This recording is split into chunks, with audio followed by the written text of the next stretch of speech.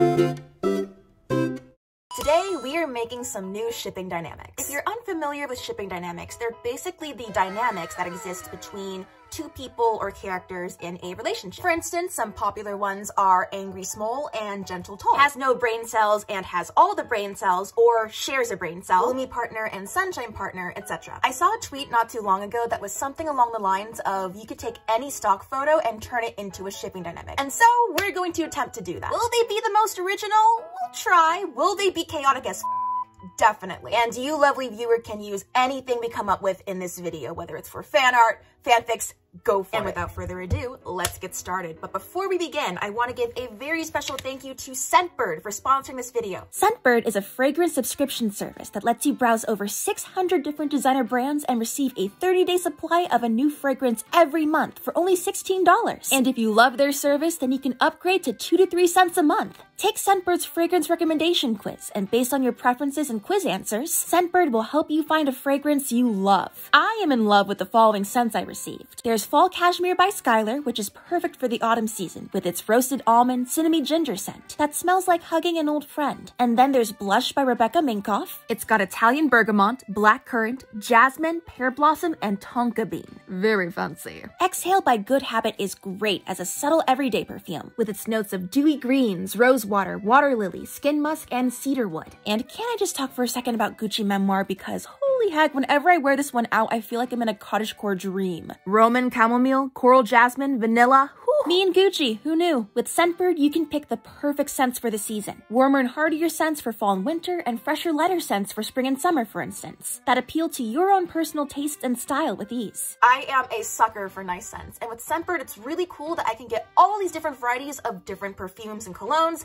without having to go to the perfume department and then come home with a bottle that I don't end up using. Be sure to use my code COLEY for 30% off your first month at Scentbird. That's just $11 for your first month. Check out my link in the description if you're interested. Scentbird is available in the US and Canada, so give it a shot if you're ready to smell really, really good. Thanks again, Scentbird!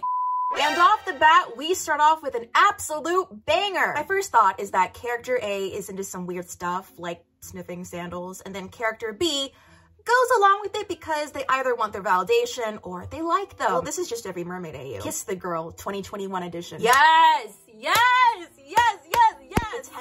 The tension between their eyes. Easy. Two characters, or if you want to be more specific, then two lady characters, trying to flirt while simultaneously asserting their dominance. They look like great business partners. Or instead of, and they were roommates, it's, oh, and they were coworkers. Help, I accidentally fell in love with the monster. Venom, Let There Be Carnage 2021. Two characters that are into each other but are too prideful to admit it or acknowledge it. Is this every single stereotypical heterosexual relationship? Character 1 isn't a super affectionate person. Character 2, oh, I am giving you my affection. Take it. Drama queen squared. Two drama queens, one crown. I have dark fantasies, babe. That's nice, sweetie, but I gotta pee now. Character A is a villain, maybe with a bit of a romantic streak, and character B is a happy-go-lucky, oblivious goofball. Will they make it work? Only the fanfics can tell. Character A is super stoic and serious. Character B is also super stoic and serious, but when they come together, it's like magic happens. Suddenly, they're both like little kids giggling with each other, and it's just super cute and wholesome. Character A and character B constantly compete for who can outdo each other in terms of romance. I booked an all-expenses-paid trip to the Bahamas, babe. Yeah, well, I rented out that fantasy bar you've been wanting to try for a year. You're an ex-Karen. Both characters are Karens, and they're in a grocery store. And then they both reach for the last can of soup. They turn to look at each other, and they call the manager over. They fight, but then it turns out they're both in the same hot yoga class, and sparks fly. And then they terrorize their neighborhoods together.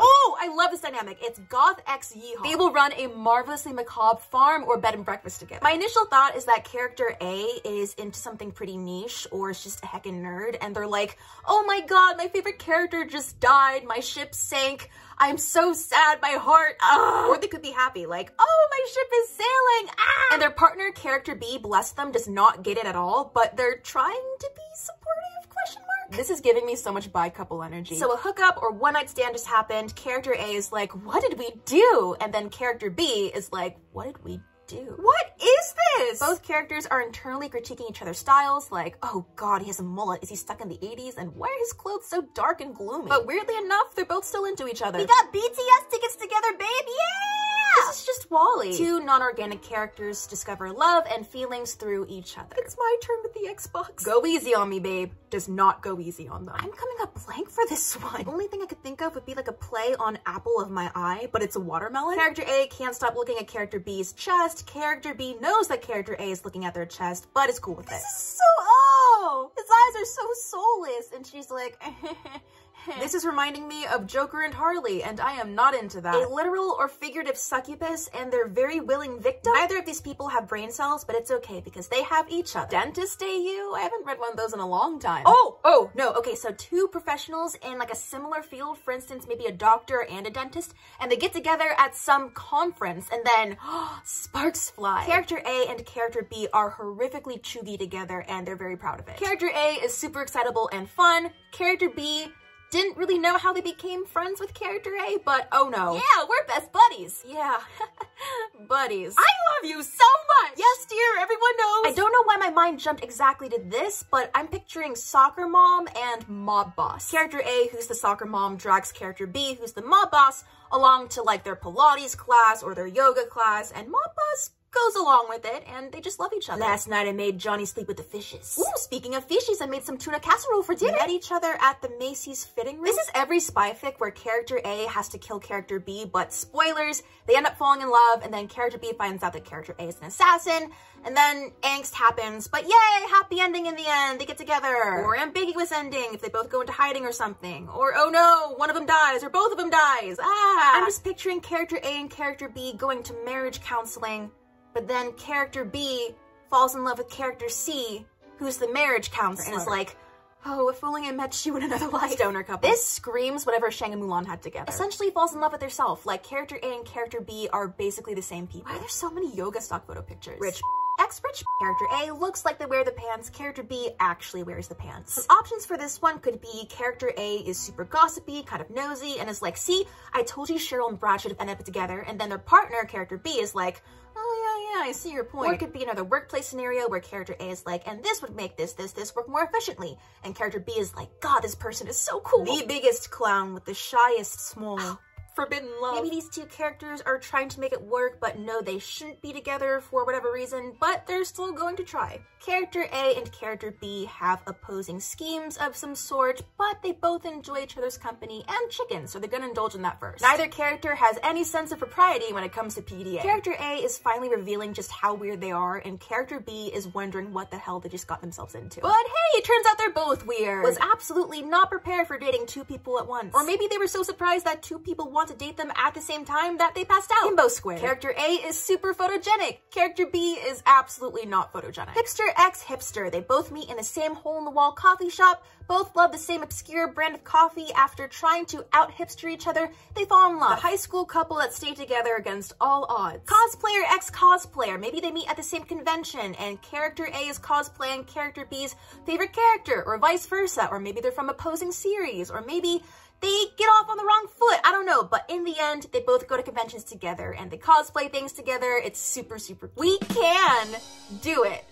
Super, super corny couple. Furry x furry lover. Super goofy and domestic couple. I love it. Unenthusiastic tutor x overly enthusiastic tutor. Does not look like they get together under any circumstances, but they end up lasting the longest. I saw mommy kissing Sasquatch. Character A doesn't know how they bagged character B, but they're just going with it. Another one that rendered me speechless. My partner's a basket case. Well, I did ask for a gamer Gia. Very avant-garde together. They'll make some really interesting art house films. And there you have it. Lots of new shipping dynamics for you. There is a plethora of weird stock photos out there, so if you want to explore on your own, then please feel free. And if you come up with any interesting new shipping dynamics, then share them with me on Twitter or in the comments. Thank you so much again for watching, guys, and I'll see you in my next video.